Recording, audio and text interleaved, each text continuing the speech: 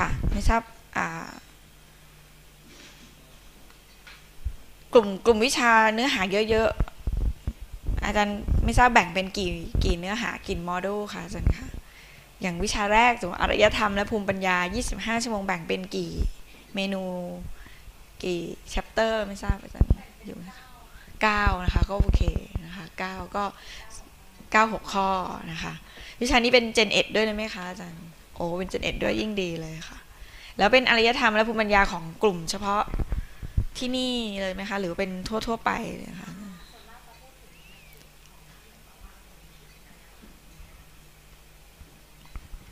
ชื่อหัวข้อจะหลวมไปนิดนึงค่ะถ้าอย่างนั้นชื่อวิชาเพราะชื่อวิชาแบบดูกว้างมากแต่ว่าถ้าเกิดว่าเราเจาะเฉพาะย่านแถวนี้ถูกไหมคะอาจารย์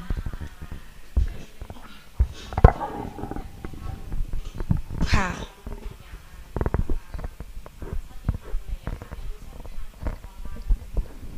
จะละเอียดหน่อยใช่ไหมคะ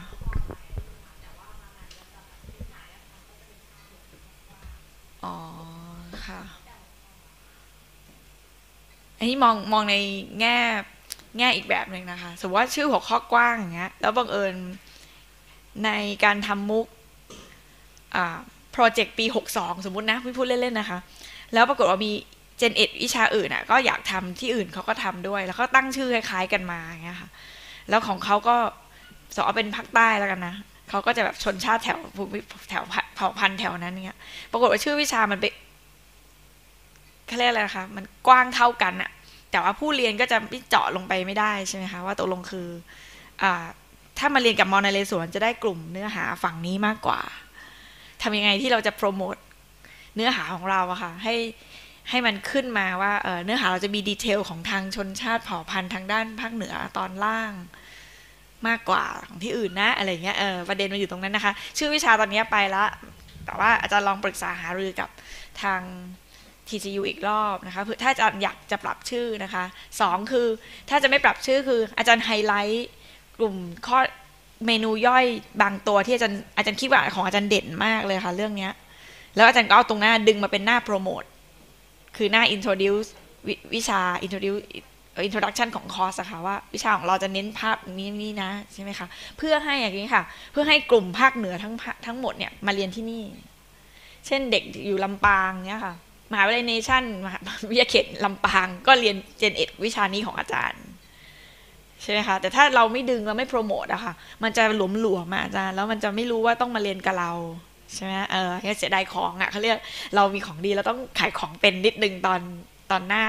โปรโมทไทยมุกนะคะงั้นอาจารย์ต้องอัดเขียนสคริปต์ส่ง PR อีกแบบหนึ่งนะคะค่ะดีจังเลยค่ะก็ตรงนี้เป็นรายละเอียดที่แบบค่อนข้างเป็นค่ะถ้าไม่ได้เปลี่ยนเนื้อหาของคือถ้าวิชาไม่ได้เปลี่ยนเลยนะวิชาไม่ได้เปลี่ยนเลยนะครับเพียงแต่ว่าชื่อเนี่ยอยากจะตั้งให้มันดึงดูดความสนใจใช่ไหมครับก็คือทำแบบนี้นะครับชื่อที่อาจารย์ขอในโครงการนี้อาจารย์ก็เดินหน้าส่งงานตามชื่อปัจจุบันนี้จนจบนะครับแต่ณวันที่อาจารย์จะเปิดสอนนะครับอาจารย์ใช้ชื่อที่อาจารย์คิดว่าจะดึงดูดความสนใจได้ในการเปิดสอนนะครับแต่อาจารย์แจ้งนะครับว่ามัน equivalent กันมันคือวิชาเดียวกันได้นะครับแต่ครั้นี้ไม่ต้องไปเพื่อไม่ให้ต้องไปเป็นภาระในการแจ้งขอเปลี่ยนขอปรับชื่อในกระบวนการทางพัสดุอาจารย์ก็เดินหน้าส่งชื่อนี้ไปจนจบนะครับแต่ตอนออกไปอีกชื่อหนึ่งเนาะอาจารย์โอเคนะครับตั้งให้มันน่าสนใจ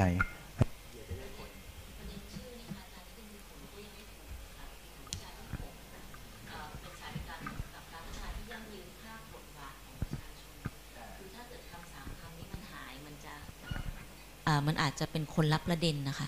ตอนนี้ใช่ค่ะ6ค่ะคือตอนนี้ถ้าอ่านแบบนี้มันจะเหมือนกับว่าสายการยั่งยืนคืออะไรบอกให้คนทั่วไปเข้าใจง่ายๆแต่ว่าถ้าเกิดหนูได้เติม3คำที่หนูส่งไปคือภาคบทบาทของประชาชนมันจะกลับเป็นว่าสายการยั่งยืนคืออะไรแล้วประชาชนต้องทำอะไรอย่างเงี้ยค่ะคืออยากจะขอเพิ่มให้มันเต็มค่ะใช้วิธีผมได้นะครับก็คือว่าอาจารย์ส่งงานต่างๆตามชื่อนี้ไปแหละอ๋อเดี๋ยวขอเช็คดูถ้าอย่างนั้นก็เกิดความคลาดเคลื่อนที่ฝั่งเราในการหยิบเอาชื่อมาโชว์ในนี้เดี๋ยวขอเช็คดูครับอาจจะไม่มีปัญหาเลยก็ได้ครับ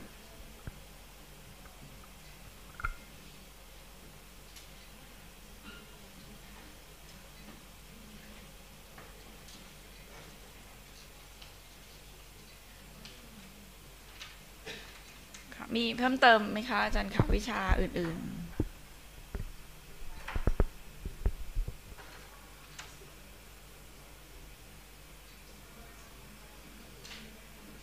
ค่ะถ้ามีไหมคะอาจารย์มีวิชาไหนจะแชร์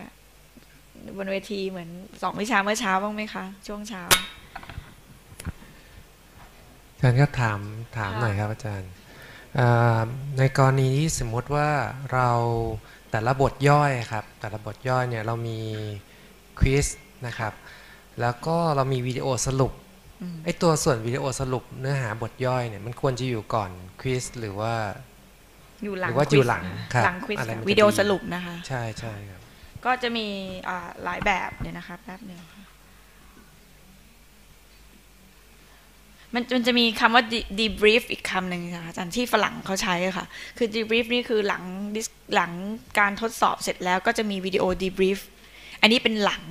ค่ะแต่ถ้าเป็น conclusion จะอยู่ก่อน test ค่ะอันนี้ที่เวลาใน edX ใช้ค่ะ debrief นี่จะแบบค่อนข้างแบบรวบแล้วก็ให้เห็นในการเชื่อมต่อในบทต่อไปอะไรเงี้ยค่ะแต่ดีบรีฟคือเก็บทั้งหมดฟึบนะคะแล้วก็ต่อไปยังเนื้อหาถัดไปเชื่อมอีกทิ้งเหมือนทิ้งท้ายไว้ด้วยอะค่ะแต่ถ้า conclusion คือ conclusion ของเนื้อหาเฉพาะตรงนั้นเท่านั้นนะคะอันนี้ก็ขึ้นอยู่อาจารย์ซีเควนต์ละว่าอาจารย์จะเอาตรงไหนค่ะก็ตัววิดีโอที่ทำนะคะก็มีหลายแบบนะคะอาจารย์ก็เดี๋ยวขออนุญาตไปหน้าจอนี้เลยก็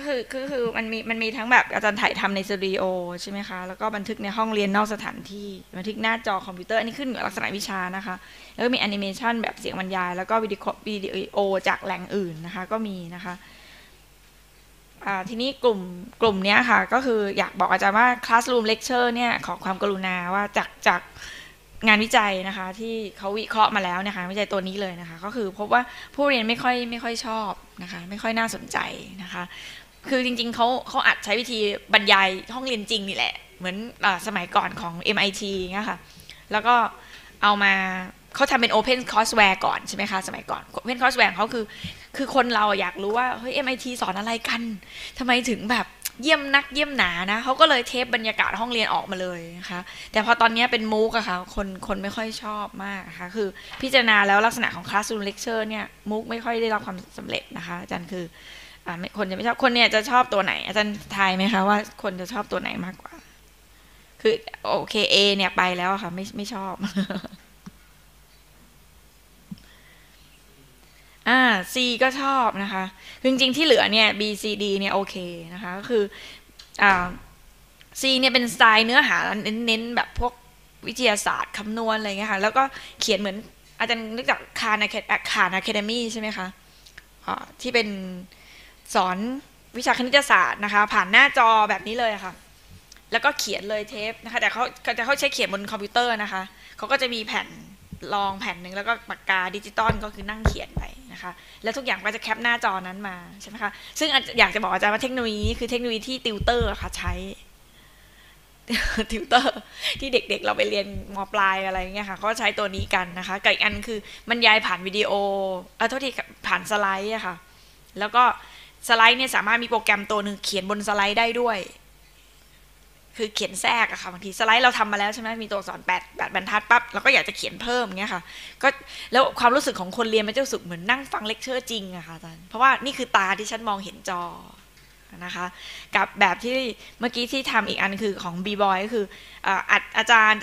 จะอัดที่ไหนก็ได้นะคะอัดในห้องสอนอาจารย์ได้แต่เผื่อเหลือพื้นที่ไว้สำหรับอินเสิร์ตภาพด้านขวานะคะค่ะด้านขวาด้านซ้ายก็แล้วแต่นะคะแล้วแต่ชอบถนัดนะคะก็เพราะฉะนั้นลักษณะก็จะเป็นแบบมีทั้งเห็นอาจารย์ close up นะคะเห็นอาจารย์กับ presentation shot นะคะ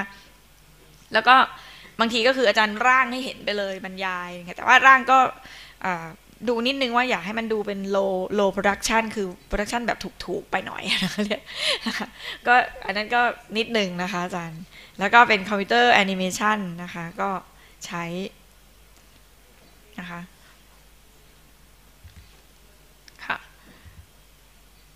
อันนี้ก็จะเป็นแบบหนึ่งนะคะอันนี้เป็นเกียวโตนะคะไม่ได้บอกว่าเป็นตัวอย่างที่ดีหรือไม่ดีนะคะเขาเนี่ยมีหน้าจอ LED ใหญ่ๆนะคะยิงอันที่อาจารย์เห็นด้านหลังเนี่ยค่ะไม่ใช่อินเสิร์ตนะคะแต่เป็นจอเหมือนเป็นสมาร์ทบอร์ดใช่ไหมคะแล้วก็ยิงออกมาแล้วก็อาจารย์ก็มายืนหน้าข้างหน้านี้ค่ะแต่ว่าเขาก็ถ่ายเสร็จแล้วเขาไปอินเสิร์ตภาพอีกค่ะตัวเซลล์ข้างล่างเนี่ย DNA ข้างล่างอาจารย์เห็นไหมคะเขาทำ post production อีกรอบนะคะขยายความนั้นก็เป็นวิธีทำแบบที่รวดเร็วดีนะคะ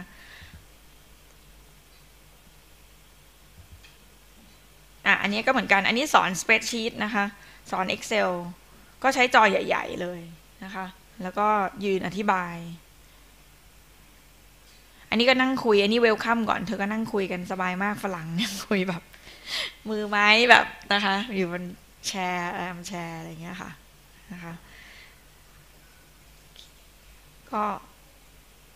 ค่ะยังอยากฟังจากอาจารย์อยู่นะคะเวลายังเหลืออีกสัก18 นาทีนะคะอาจารย์หลังบ้านอาจารย์วิชัยคะมีคนอยากเห็นหลังบ้านนะคะ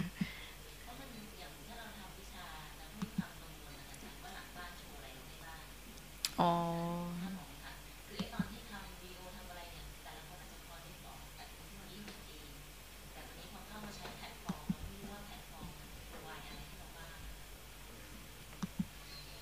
อาจารย์ต้องการครูใช่ไหมครับคืออยากทราบว่าหลังบ้านเขาโชว์อะไรให้เราจะได้รู้ว่าอันไหนที่เราต้องหาที่เรามา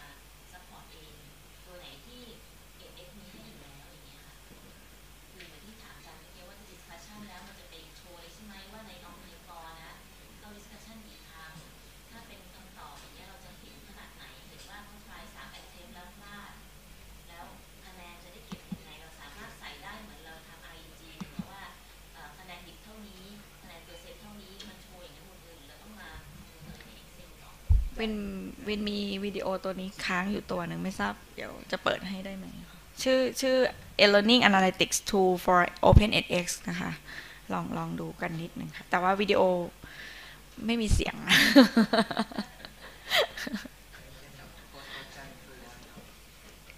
เดี๋ยวเปิด cross caption อยู่ค่ะ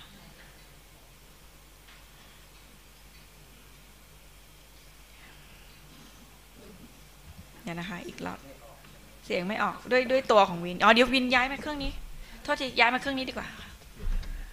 ไม่เอาเครื่องนี้เป็นใช่เราว่างั้น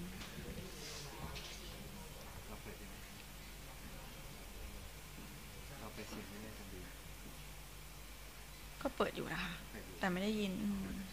เดี๋ยวไม่เป็นไรเอาวินมาพิมพ์ในนี้แล้วกันค่ะอาจารย์เดี๋ยวผมเรียนอย่างนี้เรียนแจ้งนี้นะครับที่เราวางแผนไว้ก็คือว่าเราแยก2 ห้องเนี่ยจนถึงบ่ายประมาณบ่าย 3นะครับเราจะรวมห้องรวมทีมรวมวิทยากรคำถามของอาจารย์นี่ครับเดี๋ยววิทยากรที่ติพรเนี่ยอาจจะช่วยได้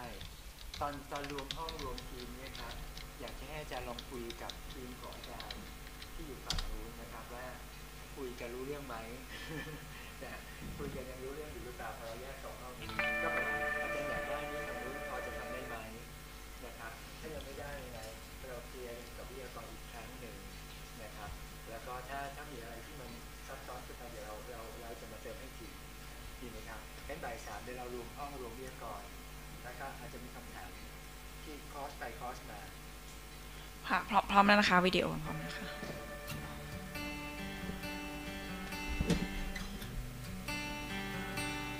เขาก็ไม่มีเสียงบรรยายมาค่ะจำเขาก็ใช้วิธี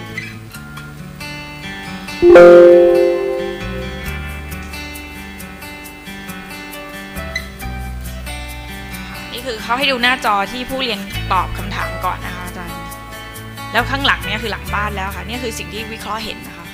คือตัว iframe ว่า section เมื่อสักครู่นี้มีคนเข้ามาตอบสมมตินี่ค่ะตอบ multiple choice อินโดนีเซียเช็ค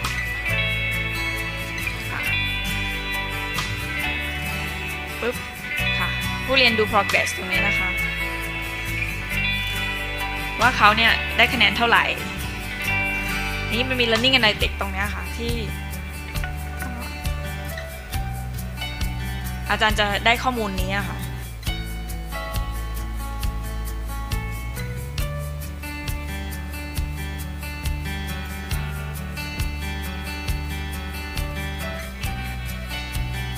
จารย์เห็นวิดีโอ time watch ไหมคะขออนุญาตตอบ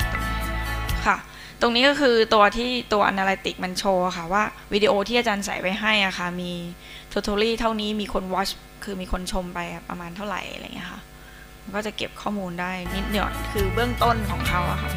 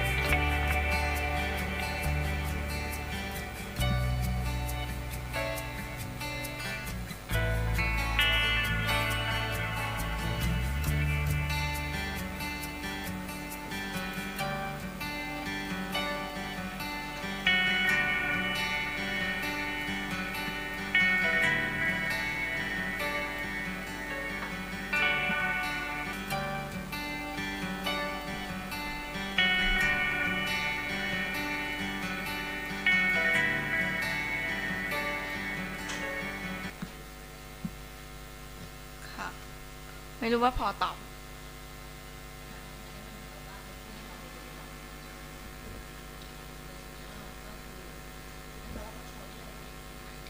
ใช่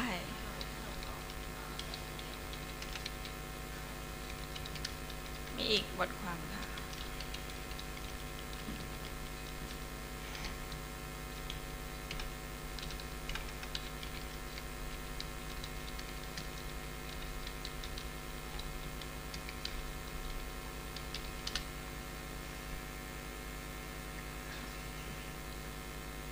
คือบทความนี้นะคะก็คือจะมีตัวตรงนี้ค่ะตัวหลังบ้านที่เมื่อกี้อาจารย์บอกอยากเห็นหลังบ้านนะคะให้เห็นเช่นตรงนี้เขาก็จะเก็บเดทคือวันที่ course registration ของผู้เรียนนะคะ date of last interaction with course ที่ผู้เรียนอยู่กับเรา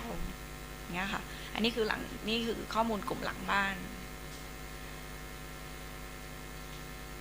แล้วก็ตอนที่ผู้เรียนสมัครเข้ามาค่ะก็จะมีข้อมูลว่าสมัครเข้ามา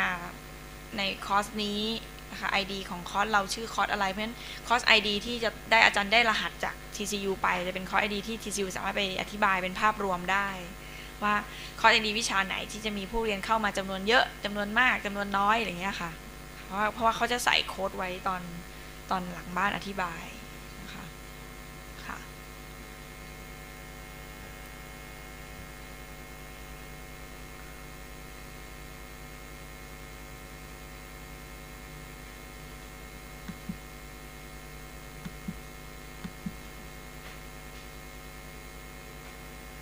ค่ะส่วนนี้ไม่ทราบตอนวิเคราะห์เนื้อหาอาจารย์โอเคไหมคะตั้งแต่วัตถุประสงค์แล้วก็ตัวลักษณะเนื้อหาของอาจารย์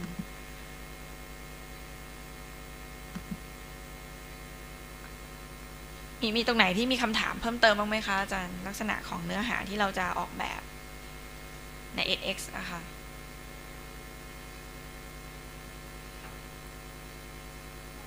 ค่ะ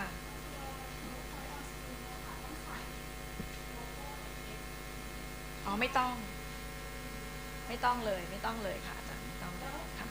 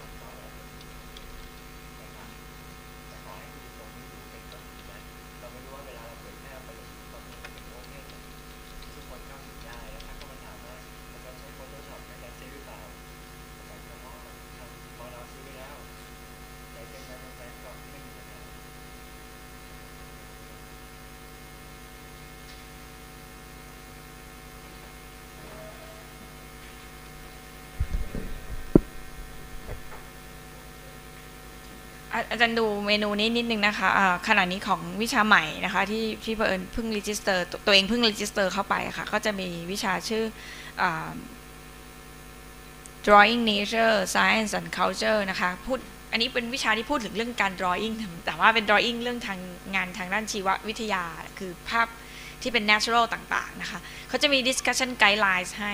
ด้วยเพิ่มเติมถ้าเป็นวิชาอื่นไม่เห็นนะคะจะเห็น course แล้วก็ discussion แล้วก็ progress แล้วก็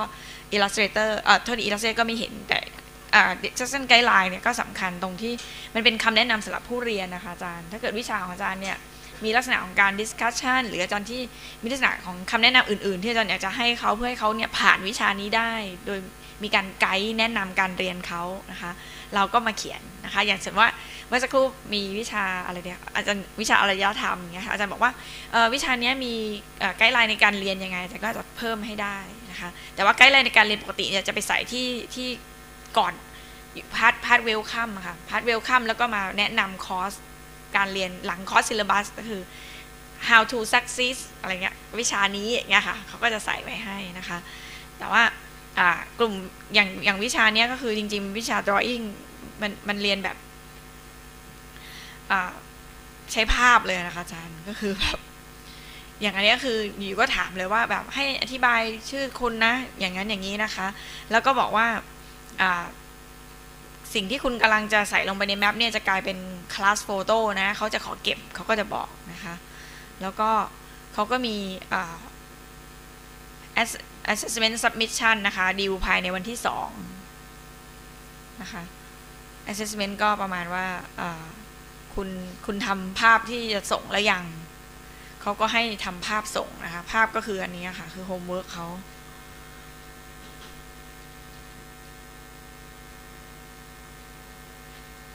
ค่ะมีวิธีให้แบบไปวาดรูปอะค่ะเขาก็จะแบบเป็น weekly task explain นะคะเขาก็จะอัดวิดีโออธิบายว่าสัปดาห์นี้มีงานอะไรที่อยากจะให้ทำอธิบายหน่อยจะลองชมนะคะ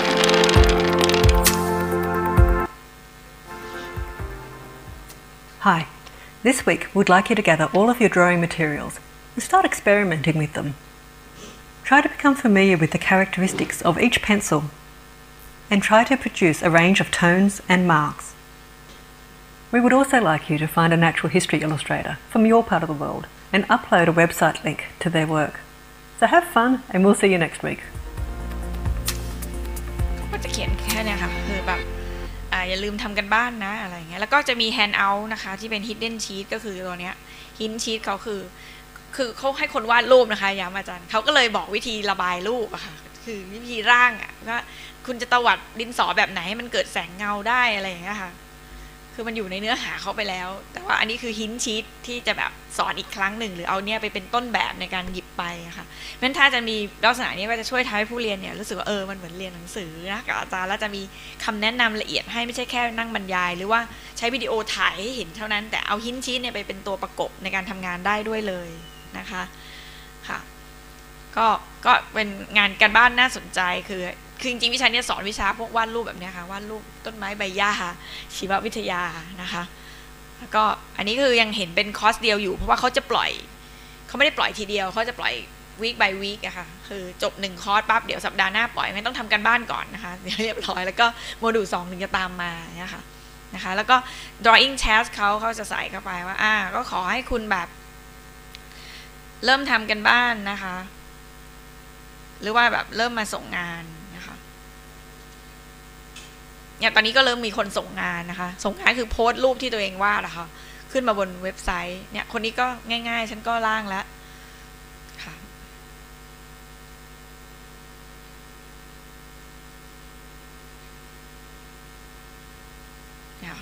ก็เริ่มทำกันบ้านส่งกันมาก็คือเรียนศิลปะผ่าน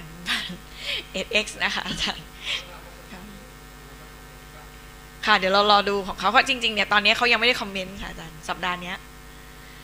ที่ถ้าใจตัวเองเดาเนี่ยเขาคงไม่คอมเมนต์แบบรายบุคคลนะคะเพราะว่าเป็นไปไม่ได้เพราะคนเยอะมากค่ะอาจารย์แต่เขาเนี่ยต้องการให้แค่ว่านี่คือเบสิกที่จะไปต่อเพราะสัปดาห์ถัดไปเขาจะเริ่มลงรายละเอียดคือจริงๆเนื้อหาเขาอาจจะเป็นเนื้อหาเรื่อง natural history ว่าทำไมเราจึงต้องวาดรูปพวก อย่าลองดูอันนี้นะคะค่ะเนี่ยทำไมเราต้องวาดรูปใบไม้ใบหญ้าแบบนี้ค่ะเพราะฉะนั้นไอ้ลายเส้นเนี่ยเขาไม่ไปว่าใครว่า Queen Victoria's rifle bird เสียงตกใจค่ะหายเลยค่ะเขาก็จะเหมือนอธิบายเรื่องว่าพิมพ์งานภาพพิมพ์กับงานวาดลายเส้นเนี่ยมันไม่เหมือนกันอะไรเงี้ยค่ะไม่เพลย์แล้วนะคะมันตกใจค่ะแล้วก็มา What will you learn เนี่ยค่ะเขาก็จะมาตรงเนี้ยค่ะเรื่อง natural ใช่ไหมคะเขาก็จะขึ้นโครงสร้างให้เห็นค่ะก็ What will you learn มี1 หน้าค่ะก็ถ้ากด next ก็นี่คือเมื่อกี้กด next ก็คือขึ้นหน้า setting up ไปต่อนะคะเมื่อกี้แปลว่ามี1 หน้าเท่านั้นนะคะ1 หน้าแล้วก็อธิบายเรื่องดินสอมีความแตกต่างกันยังไงค่ะมีแบบ hard surface scrap paper เป็นยังไงอะไรเงี้ยค่ะเขาก็อธิบายองค์ประกอบของเขาแล้วก็มาเข้าเรื่องสตูดิโอนะคะอันนี้ก็น่าสนใจนะคะในการทำวิดีโอ introduction ใช่ไหมคะก็เก็บเป็นดินสอวิ่งใช้ทุกครั้ง Welcome to the first In the Studio class. These videos are the part of the course where you will want to have your pencils and paper ready to start drawing. Remember, you can rewatch any of these videos as many times as you need to help you gain and improve your natural history illustration skills. I hope you are ready to start drawing. In the coming weeks, we will introduce you to how we work as natural history illustrators, both in the field and studio. We will explore drawing plants, animals, birds, and the physical environment. We'll work through examples and examine finished drawings, discussing techniques along the way. In preparation for the drawing tasks in the weeks to come, it's a good idea to start experimenting with your pencils. Try and become familiar with the kinds of marks you can make with each one. This will help you when you're sketching and shading the different subjects we'll draw each week. So, to begin, if it's been a while since you've drawn anything, or you're an absolute beginner, here are a few considerations to help you. You'll need to become familiar with your drawing tools. For this course, you'll require a range of graphite pencils, a few coloured pencils, a sharpener, some erasers, and a sketchbook. Pencils labelled in the H range will have harder tips and create a lighter range of marks. Pencils in the B range will have softer tips and create a range of broader, darker marks. Mechanical pencils will also come in a range of point or tip sizes and weights. These could help you achieve finer and more consistent line work. But don't worry if you haven't got hold of the materials. You can start with 2 graphite pencils, such as a HB and a 2B, an eraser and some paper. This week, we want you to create a range of tones using a combination of pencils. Try adjusting the pressure on your pencil as you draw to lighten and darken the marks you're making. Have a go at doing this now. If you've already mastered this, just move on. Kneadable erasers are soft and pliable and can help lift tone out of your drawing. สังเกตนะคะคือวิธีที่จะให้คนเข้าใจอุปกรณ์หรือทักษะอะไรมันต้องโชว์ใช่ไหมคะต้องสาธิตใช่ไหมคะเขาจับแม้กระทั่งว่านี่คือยางลบที่มันนุ่มนิ่มคือบางยางลบปกติเราใช้แข็งค่ะเขาจับยางลบที่นุ่มนิ่มเพื่อให้คนเห็นว่าเนี่ยมันถึงจะเอามาลบแบบนี้ได้เพราะฉะนั้นเนื้อหาอาจารย์ลองคิดนะคะมันจะมีเนื้อหาแบบไหนที่เป็นเนื้อหาที่ถ้าเราบรรยายแล้ววิดีโอมันสามารถส่งผ่านเนื้อหานี้ได้วิดีโอเดิมที่เราเคยมีหรืออาจารย์เคยอัดมันอาจจะแบบเขาเรียกครับมันส่งเนื้อหาได้ไม่มีประสิทธิภาพเท่าเดิมค่ะแต่ปรับปรุงการอัดวิดีโอครั้งนี้ใหม่นะคะด้วยการเล่าเรื่องใหม่ค่ะว่าเราจะเล่ายังไงนะคะอาจจะแบบไปยืนถ่ายทำหน้าสถานที่ใช่ไหมคะเดิมอาจจะแค่นั่งพูดอยู่บนโต๊ะของเราอย่างเงี้ยค่ะเราอาจจะไปยืนนั่งพูดหน้าสถานที่เพราะฉะนั้นก็จะทำให้ผู้เรียนเห็นบรรยากาศได้มากขึ้นนะคะรวมทั้งหยิบอุปกรณ์มาอธิบายทีละอันอะไรอย่างเงี้ยค่ะก็ได้นะคะเพราะฉะนั้นถ้าเมื่อกี้ถ้าดูจากลักษณะเนื้อหาวิชาขณะเนี้ยเนื้อหาวันนี้ที่ของกลุ่มภาคกลางโทษทีภาคเหนือตอนล่างนะคะอาจารย์มีเนื้อหาที่ค่อนข้างสามารถที่จะอธิบายแล้วก็ยกตัวอย่างได้มากนะคะอาจารย์เดี๋ยวขอยกตัวอย่างกลุ่มจริงๆอยากฟังเสียงจากอาจารย์นะคะเวลายังจริงๆเวลาตรงแล้วต้องเลิกแล้วต้องพักเที่ยงนะคะแต่ว่าสักวิชาหนึ่งไหมคะอาจารย์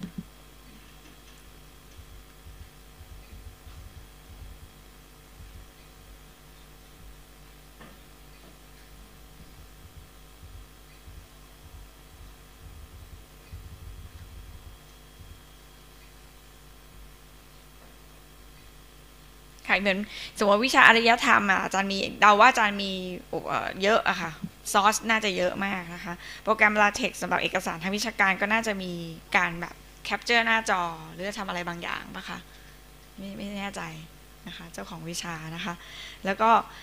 เทคนิคการก่อสร้างอาคารแบบผสมผสานโครงสร้างคอนกรีตเสริมเหล็กอะไรเงี้ยแนวนี้ก็จะเป็นแนวแบบของจริงอุปกรณ์ใช่ไหมคะประกอบการบรรยายเนื้อหาที่เป็นหลักวิชาการใหม่ๆอันนี้ชัดเจนอยู่แล้วใช่ไหมคะเภสัชบำบัดในโรคไตเรื้อรังนะคะอันนี้ก็อาจจะแบบคงต้องไปหน้างานใช่ไหมคะหน้างานนะคะสถาปัตยกรรมการพัฒนาที่ยั่งยืนภาคประชาชนระบบสาธารณทางบัญชีนะคะบัญชีเบื้องต้นนะคะพวกนี้ถ้าเกิดว่าคนเรียนทั่วไปอะค่ะมันจะเป็นหลักวิชามากเลยใช่ไหมคะที่ทำยังไงให้หลักวิชาเนี้ยค่ะมันดูเข้ากับการใช้งานประจำวันของคนนะคะอาจารย์ก็อาจจะยกตัวอย่างหรือว่าหยิบเขาเรียกอาจารย์วิเคราะห์เนื้อหาที่ถ้าเกิดว่าเราวิเคราะห์แล้วมีประโยชน์ยังไงก่อนนะคะก่อนที่จะเข้าเนื้อหาคือการทำบัญชีเบื้องต้นมีประโยชน์ยังไงในชีวิตประจำวันก่อนแล้วเอามาเข้าเนื้อหานะคะการเงินส่วนบุคคลมียังไงเมื่อกี้พูดไปแล้วนะคะอีกอันนึงคือสิทธิมนุษยชนในกระบวนการยุติธรรมไม่ทราบมาไหมคะนครสวรรค์ เห็นไหมคะจริงๆเรื่องนี้เรื่องแบบ strong นะคะ strong หน้าฟังหน้าเรียนนะคะว่าเราเพราะว่าที่บ้านเราคือเขาเรียกอะไรคะเราไม่รู้สิทธิตัวเองแล้วเราก็ถูกละเมิดสิทธิใช่ไหมคะเพราะฉะนั้นถ้าเกิดเราให้ความรู้เรื่องนี้แก่ผู้คนได้ก็จะทำให้บ้านเมืองเราแบบดีขึ้นนะคะอาจารย์เนื้อหามันจะไม่เหมือนแบบนี้มันจะไม่เหมือนเลยค่ะจะเป็นแบบนั่งพูดก็ไม่ได้ก็ต้องยกตัวอย่างเคสถูกไหมคะข่าวต่างๆอย่างเงี้ยค่ะต้องคิดว่าเคสข่าวต่างๆที่ถูกละเมิดสิทธิ์นะคะคุณยายไปเซ็นชื่อขายที่ดินโดยไม่รู้ว่านั่นคือกระดาษขายที่ดินอย่างเงี้ยค่ะแล้วท้ายสุดก็คือเข้าสู่กระบวนการยุติธรรมแล้วก็ต้องฟ้องร้องกันยาวนาน10-20-30 ปีอะไรเงี้ยค่ะอย่างเงี้ยค่ะคือมันควรจะเป็นเคสที่เอามาเล่ามาบอก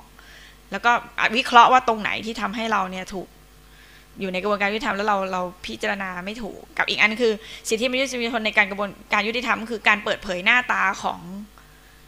ผู้ต้องหาที่จริงๆยังไม่เรียกว่าจำเลยใช่ไหมคะอย่างเงี้ยค่ะก็ต้องเอามาเช่นถ้าถือว่าเราบังเอิญถูกจับโดยกระทันหันไม่ว่าจะด้วยอะไรเราก็จะสามารถรีเควสขอได้ว่าห้ามเปิดเผยหน้าตาเราอย่างเงี้ยค่ะซึ่งอันนี้คือมันไม่ใช่การบรรยายเฉยๆเนาะมันน่าจะมีภาพข่าวอะไรเงี้ยค่ะก็น่าจะฝากไม่รู้เจ้าของวิชามาหรือเปล่านะคะค่ะงั้นเดี๋ยวพักบ่ายต่อนะคะอาจารย์